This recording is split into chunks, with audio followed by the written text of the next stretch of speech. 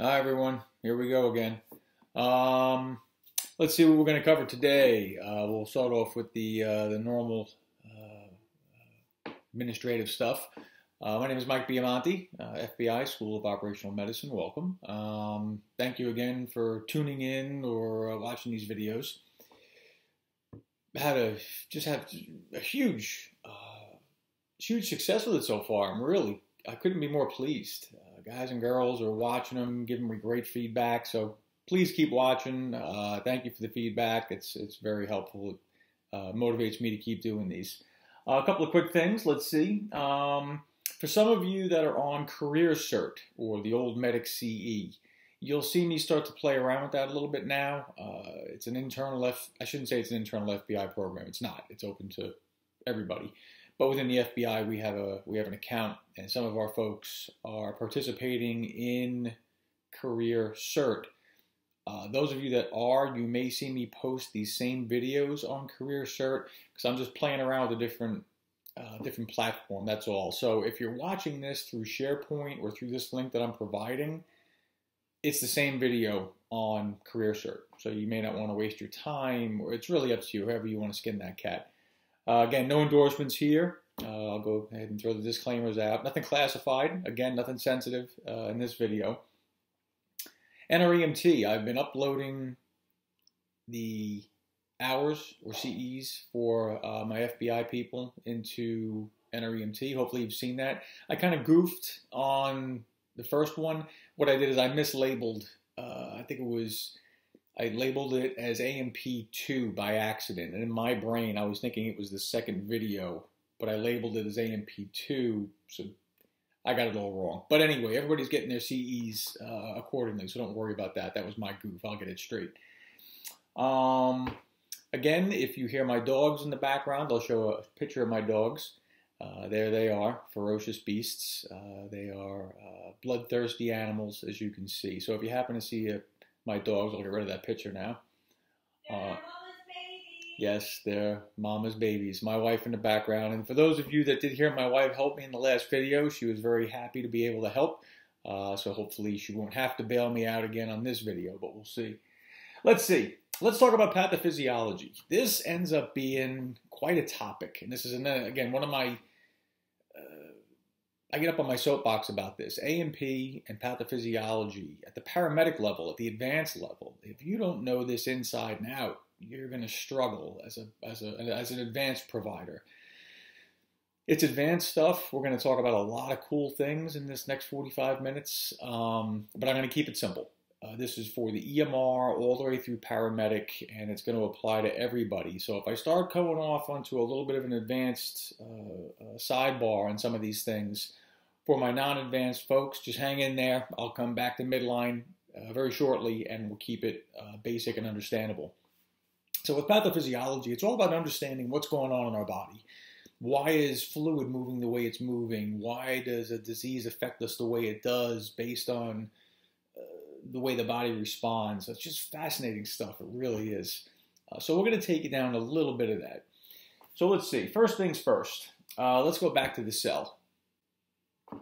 So here we are. Here's a picture of our cell. Very straightforward. A lot of things going on in there. We are not going to make you cellular biologists. I am not a cellular biologist. All, again, I want to talk about here is what the cell needs. All the cell needs to survive: water, sugar, oxygen. Keep it simple. In order for the mitochondria to produce ATP, adenosine triphosphate, that's what our body needs. So in the most basic of basic treatments, keep the blood inside the body. That's providing the body, the cells of the body, with everything it needs. It's providing it with water, sugar, oxygen.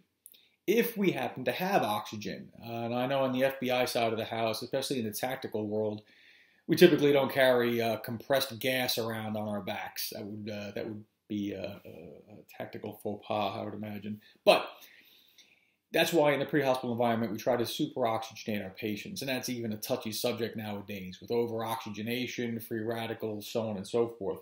So for those of us who aren't carrying O2 on a regular basis, don't think that you're not treating your patient as well as you can. As long as you're maintaining an open airway, that patient's going to oxygenate themselves. If they're not breathing properly, you're going to bag them. You're going to give them 21% oxygen, so you're oxygenating them.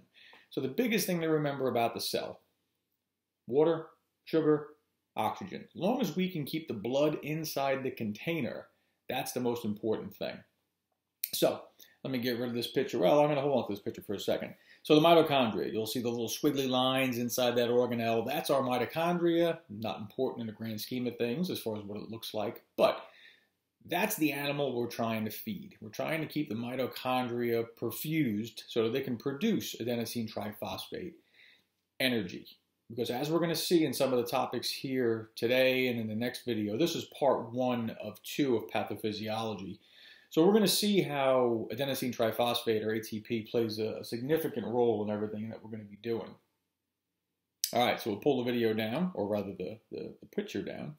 And let me see there we go.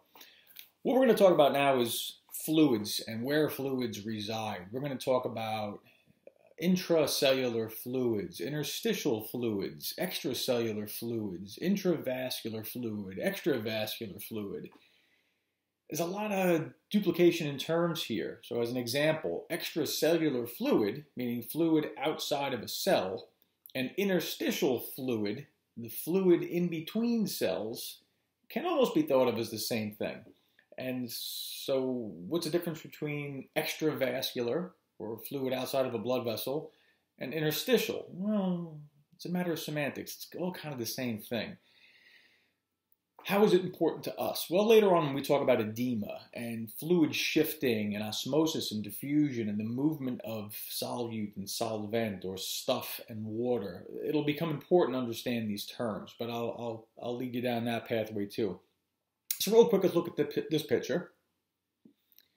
Here we're just showing a quick diagram of a blood vessel surrounded by cells that are swimming in fluid. So you'll see intracellular fluid, all right, ICF, the fluid inside of a cell. You'll see the plasma inside of a blood vessel. That can also be considered intravascular fluid. You also see IF, interstitial fluid, which can also be thought of as extracellular fluid or extravascular fluid. It's all just a matter of terminology. What we're really going to talk about here in a little bit is the movement of fluid and stuff. So let me pull this picture down and go on to the next picture here. There we go. So let's talk about diffusion and osmosis. Now, again, we're going to get a little advanced here, but for those non-advanced folk, it's important to understand what we're doing here, because we have to understand how diffusion and osmosis affect hydration. So if you're a medical operator and you're going to be running a PFT or SWAT selection or any sort of a physical event outside, a mission, manhunt, whatever, and you're forecasting ahead and you're op planning and you're looking at weather, and you know, all right, it's going to be 90 degrees with 100% humidity during this next event, well, you have to start pre-hydrating your folks a good 24 to 48 hours in advance. Understanding osmosis and diffusion will give you a little bit more insight to that. But on the advanced side of the house, we also look at osmosis and diffusion in fluid selections. What kind of fluids are we going to give patients via IV, so on and so on. So when we talk about diffusion, we're not here to make you biologists. Diffusion is the movement of stuff. Stuff being electrolytes, gases, particulate matter. Think of it as something tangible, or something that you can see moving. It's microscopic, you can't see it, but you know what I mean. Where osmosis is the movement of water. Keep it simple. Diffusion moves stuff, osmosis moves water, but it's all based on a concentration gradient, right? Where do we have the higher amount of stuff? So by definition, diffusion is the movement of solute. Solute equals stuff. Solvent equals water. So when we're talking about a concentration gradient, we're talking about a concentration of stuff or solute. So the truest definition of diffusion is the movement of stuff, solute, from an area of higher solute concentration to an area of lower solute concentration. So diffusion moves stuff from a higher area of stuff to a lower area of stuff. Simple. Best way for me to think about it, when you're making a cup of coffee, or you put food coloring into a glass of water or whatever, what ends up happening is you've got a cup of coffee. All right, this is not coffee, but just to give you an idea. All right, it's my juice, or even juice. Right, take a cup of coffee and you put a little bit of cream in that coffee. Eventually, what ends up happening is that cream sort of disperses into that coffee until it becomes what's called homogeneous. You have a homogeneous solution, which means regardless of where you take a sample from that fluid, you'll have an equal amount of solute and solvent. Solvent is water, solute is stuff, until it becomes homogeneous. Gas. Hello? What? Who's there? What's going on? Whatever's happening here, just knock it off. All right. Flatulence is something that'll kind of resonate with you. All right. If you're sitting in a room, you've got a half a dozen people sitting in there with you, and somebody releases some gas. That area around that person is the area of higher methane concentration, right, or higher solute concentration. Well, the rest of that room is a lower solute concentration. So what does that methane have to do? It has to disperse throughout the room until it's equal, right, or homogeneous all the way through the room, which is why eventually the poor sap on the other side of the room is going to smell what this person did. Filthy, disgusting example, but hey, that's the world I live in. What can I tell you? So here's a quick picture of osmosis and diffusion, and it shows you exactly what we just talked about. Diffusion is that movement of stuff from an area of a higher concentration of stuff to an area of a lower concentration of stuff. You do not need a semi-permeable membrane, i.e. a cell wall or a capillary wall, for diffusion to take place, such as in the case of a cup of coffee or flatulence or whatever you want to call it. Where osmosis is that movement of water. And that movement of water goes from an area of lower solute concentration to an area of higher solute concentration. It wants to sort of dilute that higher solute concentration. But with osmosis, you do need a semi-permeable membrane. Again, something like a cell wall or a capillary wall, capillary bed. This is going to be our semi-permeable barrier when we talk about fluid shift with edema and that sort of thing. So that's osmosis and diffusion in a nutshell.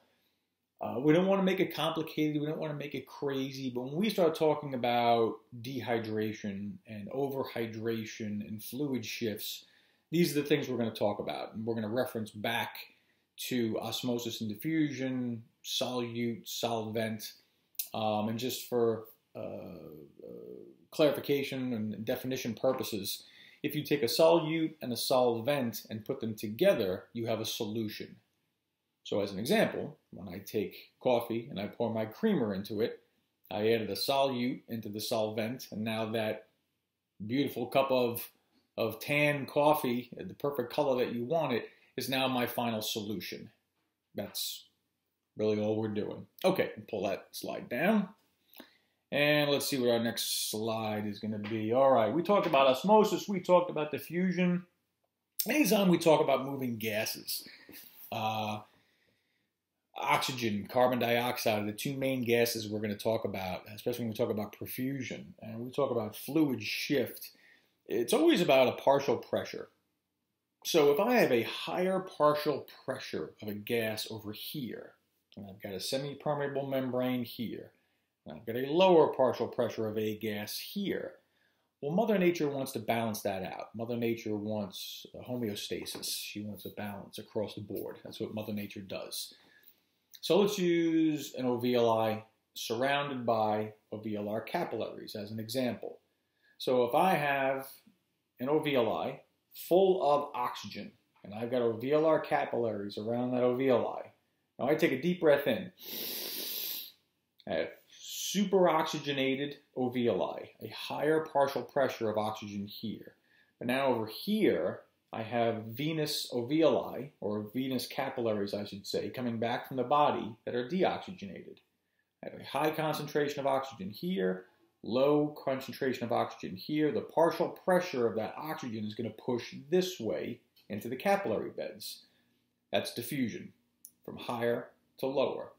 Now, vice versa, I have a higher concentration of carbon dioxide in these alveolar capillaries, because that's the waste product coming back from the body. I have a low partial pressure of carbon dioxide in the alveoli after I take a deep breath in. So the higher concentration of CO2 is here in these capillaries. Lower concentration of CO2 is here in the alveoli. Higher partial pressure is this way. So O2 is going to move this way. CO2 is going to move this way. We exhale. We push out the CO2. We inhale, bring in oxygen, and the whole process starts all over again. But now that oxygen that we uploaded here into these alveolar capillaries, well, they make their way to the rest of the body, all right, via the circulation, cardiovascular system circulation we talked about in the last video. Now, let's say we get to the tip of my toe, which is a disturbing thought in and of itself, but we get to the tip of my toe, and the tip of my toe needs oxygen. The capillaries in the tip of my toe are now superoxygenated versus the tissue that needs oxygen. Same exact thing is going to happen here, and now it takes that waste product back to the alveoli, and this is what happens in our body every second of every day. It's constant diffusion of, just as an example, O2 and CO2. Well, the fluid shift is going to happen as well. Osmosis is happening at the same time based on our needs, and we'll talk about that a little bit later in the video. So let's see. Different fluids. When we talk about fluids, and here's where a lot of our providers, especially within the FBI, they want to give IV fluids, and I applaud them for being motivated and wanting to do that. But there's more to it than just sticking a needle in somebody's arm and giving them IV fluids. We have to know what flavor. When I say flavor, are we giving them a crystalloid solution? If we are giving them a crystalloid solution, is it isotonic, hypertonic, hypotonic? There's different flavors of solution that we can give to somebody based on their need. And if we give the incorrect fluid, we can actually hurt somebody. So it's not always as simple as just sticking somebody with an IV and giving them fluids. There's pros and cons to it. So let's just use that terminology as an example here for a second.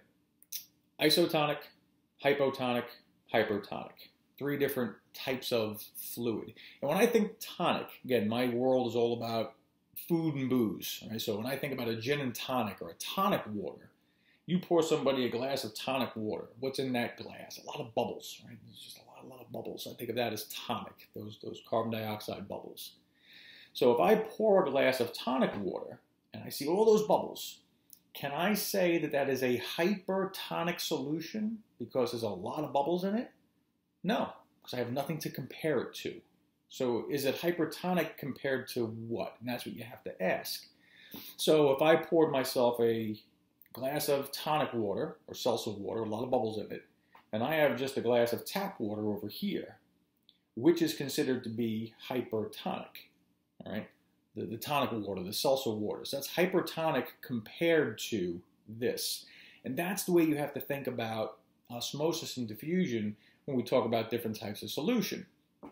So as an example, 0.9% normal saline, D5W, lactated ringers. Those are the 3 most popular crystalloid solutions that we give somebody pre-hospitally, IV or IO, something that's going into our circulatory system. Those are considered to be isotonic solutions. Isotonic compared to what? Compared to the composition of our blood. They're considered to be isotonic. So it's somewhat neutral. So there shouldn't be a huge fluid shifting, if you will. So think of isotonic solutions in comparison to our blood to red blood cells. So take a look at this picture here. And what you're seeing there is a diagram of a red blood cell. And in those 3 boxes, moving from left to right, you have a red blood cell and an isotonic solution. If you notice, the red blood cell is maintaining its shape. There is no fluid movement. There is no solute or stuff movement across that cellular membrane. It's neutral. It's isotonic. Nothing's going to move. However, if you put that same red blood cell into a hypotonic solution. Again, hypotonic compared to the red blood cell. Well, now what Mother Nature wants to do is she wants to make it homeostatic. She wants to move from an area of lesser solute concentration. Oh, hold on, I just lost my screen here. I get it back. There I am. Okay, sorry, my computer screen died. I know you didn't see that, but I did. So let me go back to hypotonic.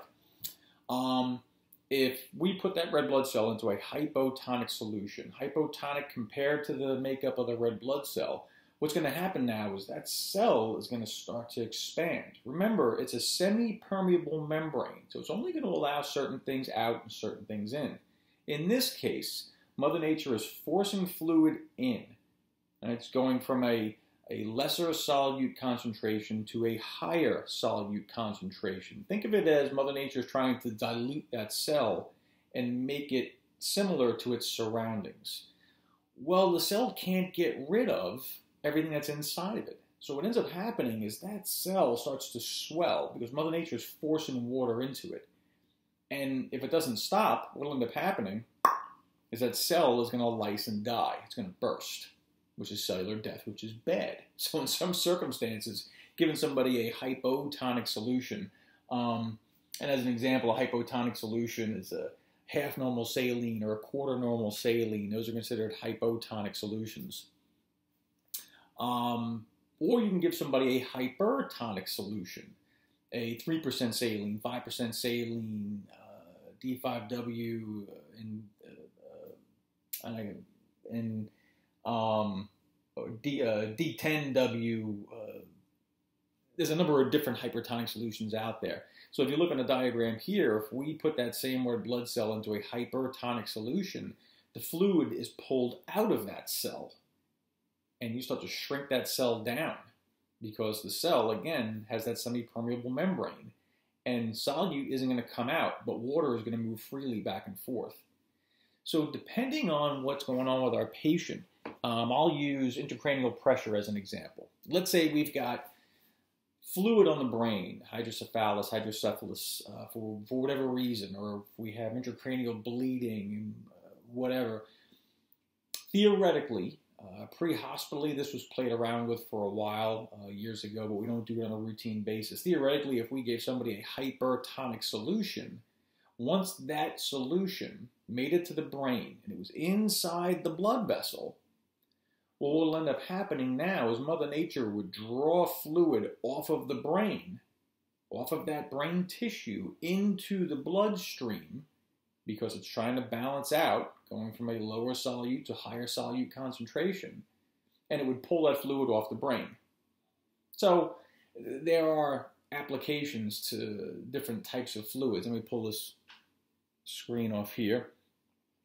So depending on what's wrong with our patient, it may dictate what fluid we give. Again, pre-hospitally, traditionally, we're using isotonic solutions, which are normal, neutral type of solutions. 0.9% normal saline, D5W, lactated ringers, sort of neutral. If we have somebody who's dehydrated and desperately in need of volume expansion, well, now these crystalloids, these isotonic solutions may end up being now more hypotonic compared to the body's dehydrated state. So we end up now hydrating our patient. So it depends on the patient's baseline as to how these fluids are going to interact.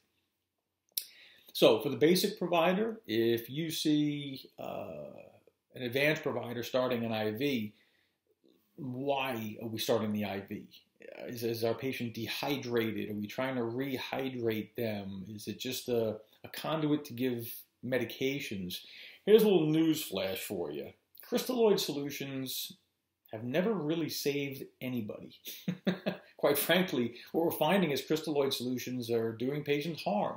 I had a doctor not long ago in a lecture tell me that the only reason that we should be breaking out salt water or 0.9% saline is to boil pasta. That's about the only application for it. That was his opinion. And again, I'm not here to dictate policy. There's a big shift now as to getting away from saline as a treatment, if you will, in the pre-hospital world. But all right, let's move on. Let's talk about the way we move things from point A to point B, and we'll talk a little bit about mediated transport mechanisms. And before that, I wanted to show you one thing. I almost forgot. I'm a child deep down at heart. So those of you who have ever watched the movie Ice Age, the video I'm going to show you here in just a second is Sid. Right? Sid is that disgusting sloth.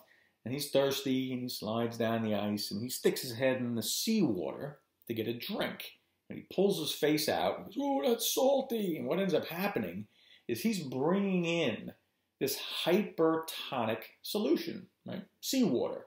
It's hypertonic compared to his body makeup.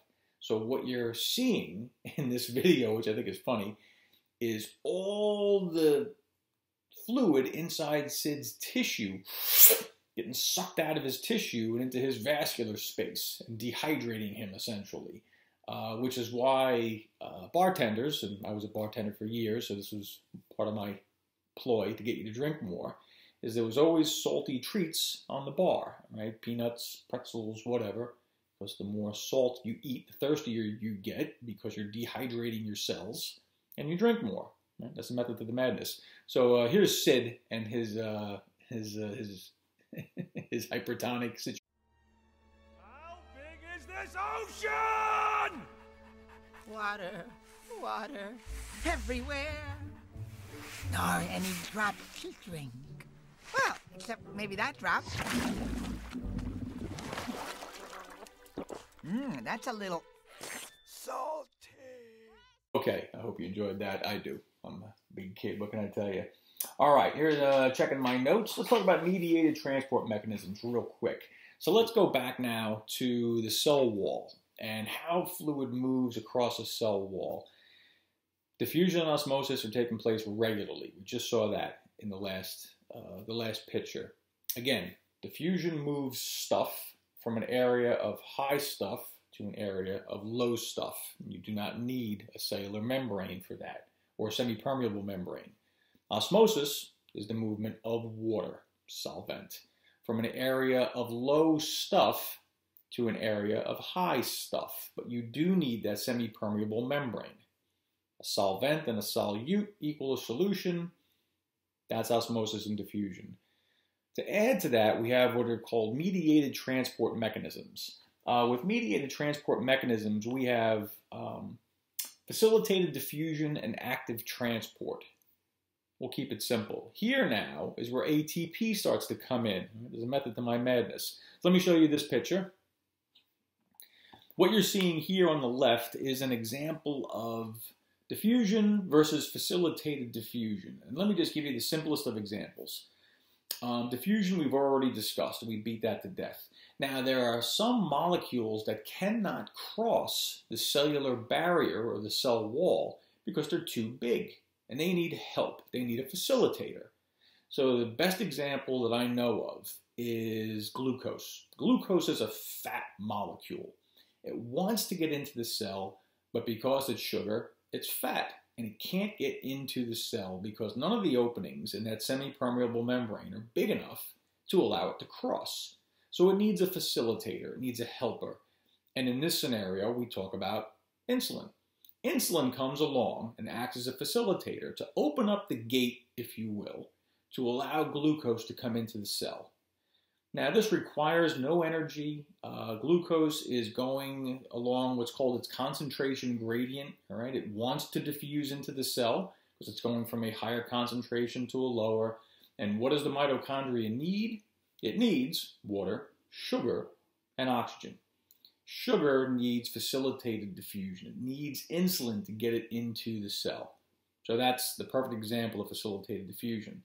Active transport's a little different. Under normal conditions, and you have to follow me down the rabbit hole on this one. Under normal conditions, there is a higher concentration of potassium inside of a cell versus outside. and there is a higher concentration of sodium outside the cell than there is inside.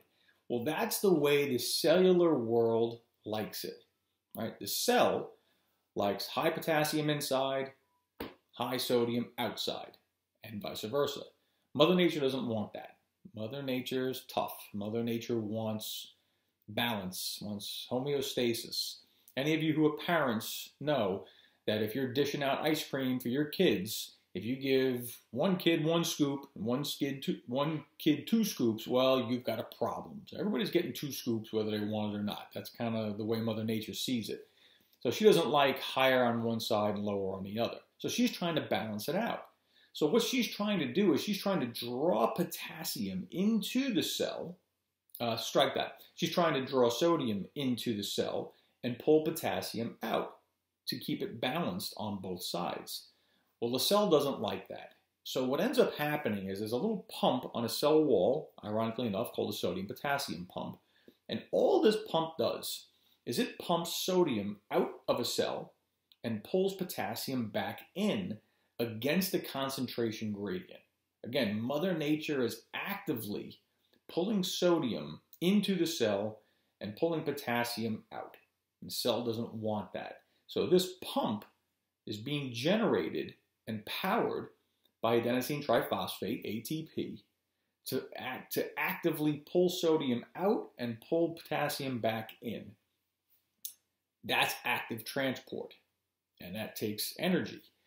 So let's take a patient in shock. Let's take a patient who's deoxygenated. Let's take a patient who's desperately trying to die on you, and the cell is not getting oxygen, sugar, water. More specifically, let's say oxygen here as an example. So we're leaving all of our red blood cells on the street.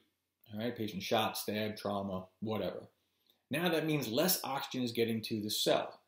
Well, that means less oxygen is getting to the mitochondria, which means now we're slipping into anaerobic metabolism, which we talked about in the last video, which ends up dropping our pH or making us more acidic. And we'll talk a little bit more later about how this affects our body. But what it also does, it affects the mitochondria's ability to generate ATP.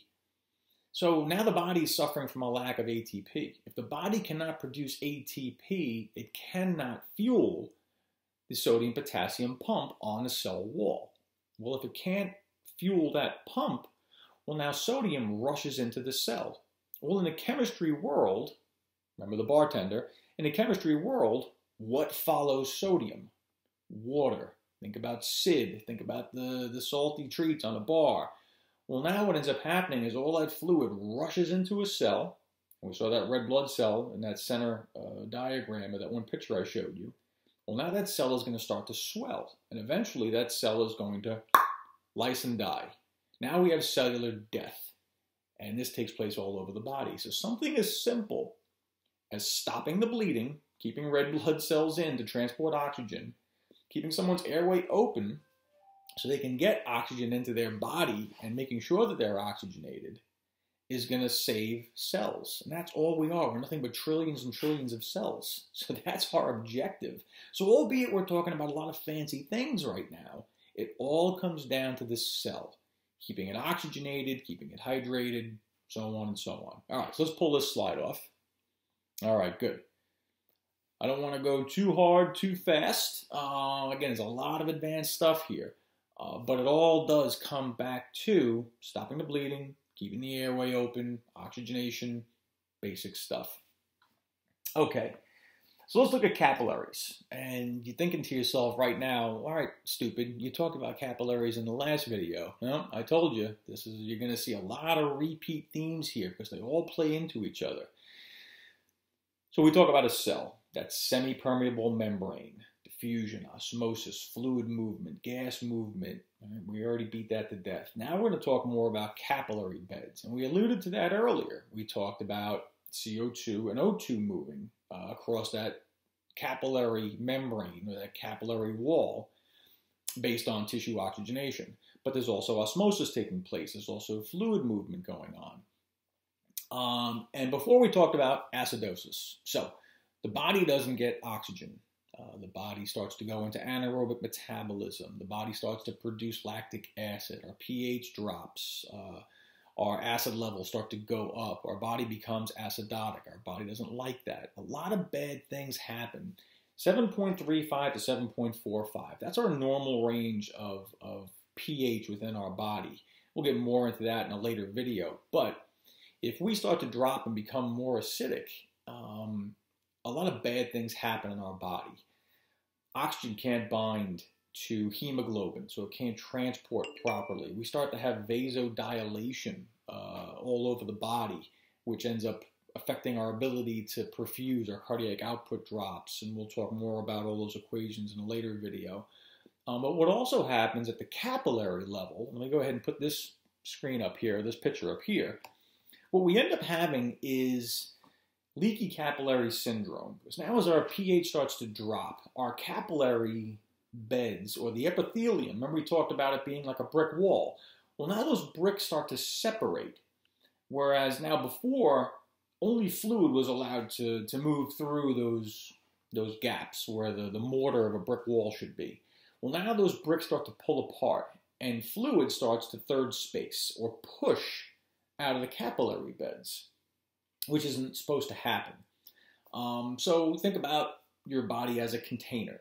So now that fluid is oozing out of the container into the interstitial space. It's moving from the intravascular space to the extravascular space, or also called the interstitial space, which is not where we want our fluid. We want our fluid to stay inside of our cardiovascular system. Well, to add insult to injury with acidosis, we have the vasodilation, we have the separating of epithelium. Now these cells are pulling apart. But if you look on this picture here, you'll see what are called precapillary sphincters. There's also postcapillary sphincters that aren't listed here. But what ends up happening now at the capillary bed level in periods of acidosis is these precapillary sphincters dilate and stay open, whereas the postcapillary sphincters constrict and stay closed. So instead of both of them opening and closing somewhat in sync to allow and facilitate movement through those capillary beds from left to right, from the arterial side to the venous side, what ends up happening now is the precapillary sphincter stays open, postcapillary sphincter stays closed, and blood is being pushed into those capillary beds. And the pressure inside of those capillaries starts to increase, and we get what's called a very high hydrostatic pressure. Now, water is non-compressible, so it has to go somewhere. Epithelium we're pulling apart because of acidosis.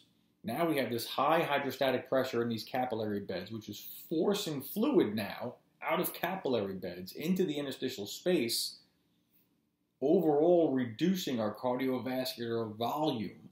And just, we're spiraling out of control now. These are not things that we're going to be able to see in our patient right away.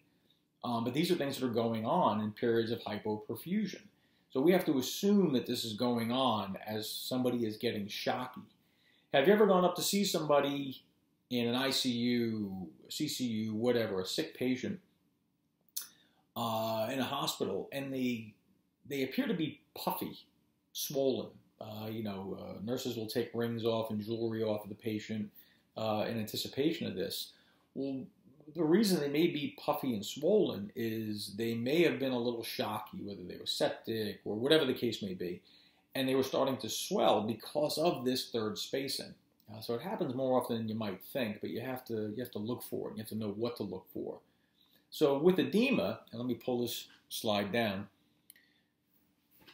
With edema, what we end up having is that fluid shift. So when we are swollen, for whatever reason, trauma, medical, doesn't matter, we have that third spacing from capillary beds into the interstitial space, and we start to swell. And this picture here just shows you an example of what we call +1, +2, +3, and +4 pitting edema. So when you come up to someone and you're assessing their edema, you can actually push your finger into their skin, with their approval, of course, or their consent, and the amount of time it takes for that skin to rebound or snap back will dictate how edematous they are. Again, people can suffer from edema from a number of different things: congestive heart failure, renal failure, liver failure, overhydration, congestive heart failure, a number of different things. You see somebody put their shoes and socks on in the morning and go out the door to do their thing. By the time they get back home, they got cankles, right? Their ankles are all swollen up. They get those deep grooves in their ankle from where the socks are. That's an example of dependent lividity. So because gravity is pulling that fluid down to their ankles, that could be from a number of different reasons. Who knows why? Usually the treatment is just putting your feet up and letting the lymphatic system do its thing and pull that fluid off of that tissue and trying to overall correct the underlying reason for the edema. But that's beyond the emergency care. We look at edema in cases of congestive heart failure, pulmonary edema with left-sided heart failure, systemic edema with right-sided heart failure, and even with congestive heart failure. But we'll talk about that in another video. Okay, now we pull that video down. Let's get into the last piece of this, which is water balance and how we do it. It's really pretty amazing. And again, I'm a little bit of a geek on this stuff, so I find this stuff fascinating, to say the least. And I'm just referencing my notes here to make sure I stay on track. Okay, so what we're going to talk about here briefly, and this is how we're going to end this video, is how we regulate our fluid balance in our body. Within our body, we have receptor sites. We have osmoreceptors, which sense the osmolarity of our blood. Think of it this way. Osmolarity equals thickness. It really doesn't, but this is just an easy way to remember it. So when we have these osmoreceptors all throughout our body, what they're sensing is the thickness of our blood. How hydrated are we, if you will. We also have baroreceptors. Baroreceptors in our larger blood vessels are sensing pressure or volume. So these sensors are going to sense whether we are full or not. What is the pressure of the blood in our cardiovascular system? So osmoreceptors will sense whether we're hydrated or dehydrated. Baroreceptors are going to sense how much blood volume we have. And also remember, water follows sodium. There's a reason for that, remember. So let me put this picture up. So what we're seeing here are osmoreceptors and baroreceptors in the upper left and upper right side of this thing. One of the main regulators of fluid in our body is ADH, antidiuretic hormone. So if we give somebody a diuretic, Bumex, hydrochlorothiazide, Lasix, all right, we're asking them to pee. That's what a diuretic does. If we secrete from the pituitary gland ADH, or antidiuretic hormone, well, this is telling our body, don't pee. Don't get rid of fluid because we need it. So if our body, through our osmoreceptors, sense that we are dehydrated, our blood is getting thick, and again, it really isn't, but follow me down that rabbit hole. What happens is that these osmoreceptors tell the pituitary gland, hey, secrete ADH, antidiuretic hormone, so you don't pee. Which is why if you're out PTing, working, training, whatever, and it's warm out, you may be drinking a lot of fluids and you're not peeing a lot. That's Mother Nature holding on to your fluids. And what this does, ADH sends a signal down to your kidneys and tells your kidneys, hey, hold on to salt, because water follows salt. So our body is holding on to sodium, albeit you may not think so, because when you're sweating, you'll see those white rings around your armpits and your boots and whatnot. But your body is desperately trying to hold on to sodium at the renal level, thereby holding on to water. Well, something else that's happening as you become dehydrated is baroreceptors are sensing that your fluid level is dropping, and that's also going to produce ADH, or tell the pituitary gland to kick out more ADH, and thereby holding on to sodium and holding on to fluids. Something else that happens in the body, which is really wild, is your kidneys play a huge role in this. So if we start to sense, and the body starts to sense a low sodium level or a high potassium level, which is typically what happens with dehydration, something called aldosterone is going to be released from the adrenal cortex or the adrenal gland.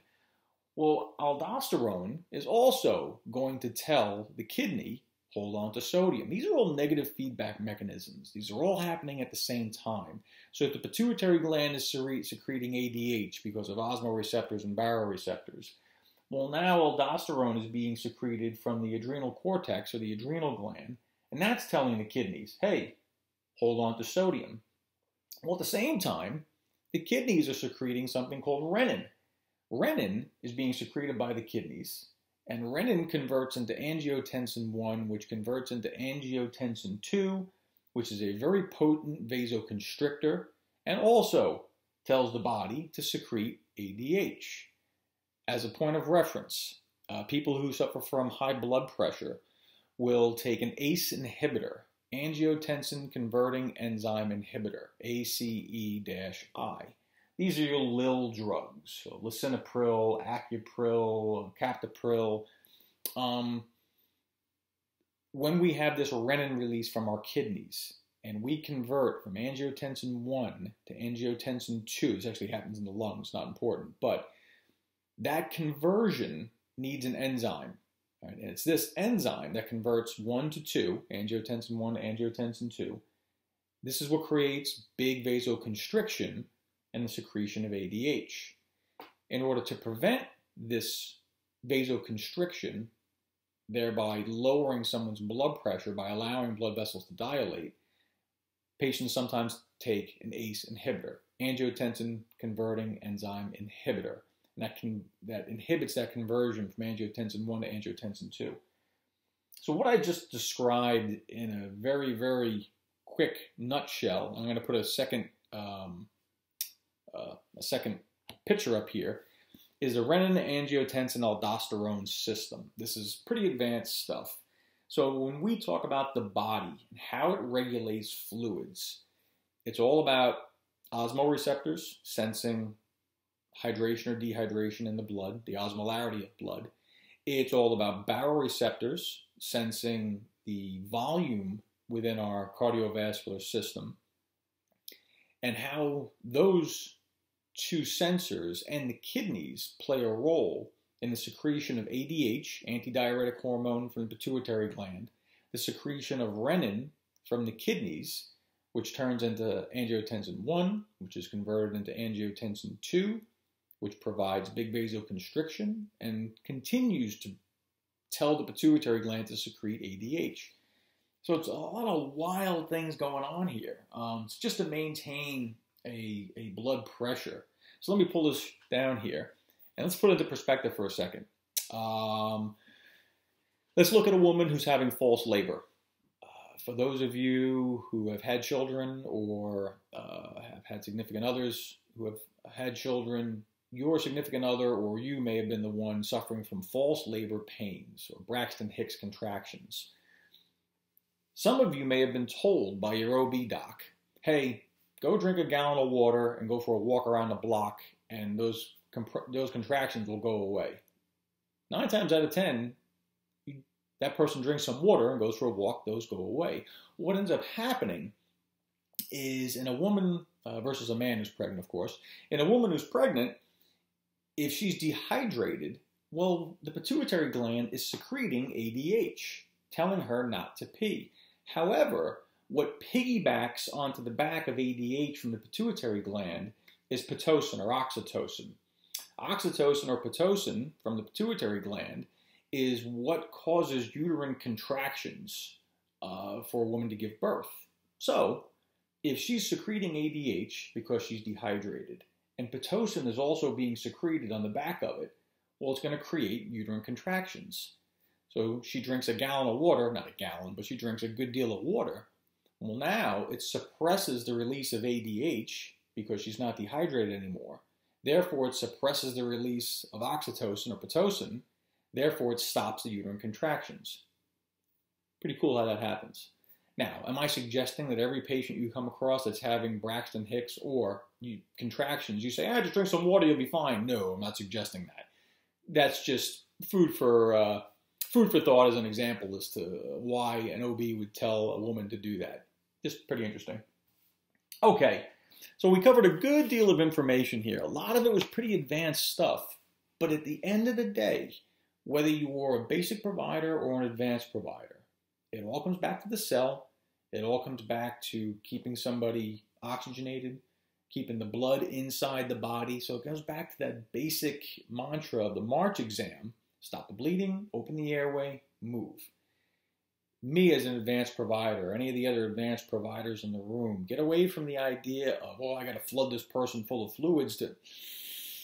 That's a controversial concept. Yes, fluids have their place, but now with the understanding, with a better understanding of isotonic, hypertonic, hypotonic solutions, crystalloid solutions, and just fluid management in general, a lot of times now what we're looking at is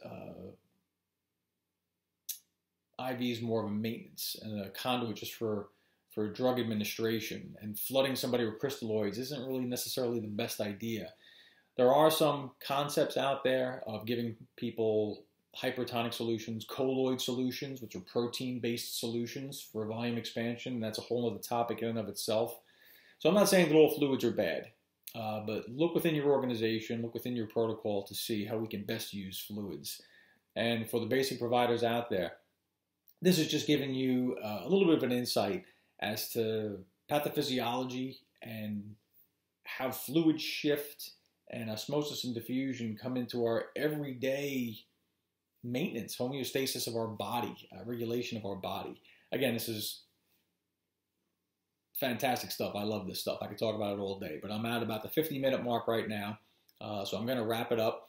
I want to thank you again for watching. Any comments, please go ahead, throw them my way. Hopefully you'll tune in again for part 2 of pathophysiology, and then we'll transition into, I think it's pharmacology after patho. I got to check. But again, I hope you're enjoying this. Have a great day. I hope you stay COVID-free. And that's about it. Take care. One more thing I almost forgot for my FBI folk. Cell phone is the new password of the day. So cell phone. Any one of the cell phones you want to carry around with you. So that is your password, cell phone. Have a great day. Take care.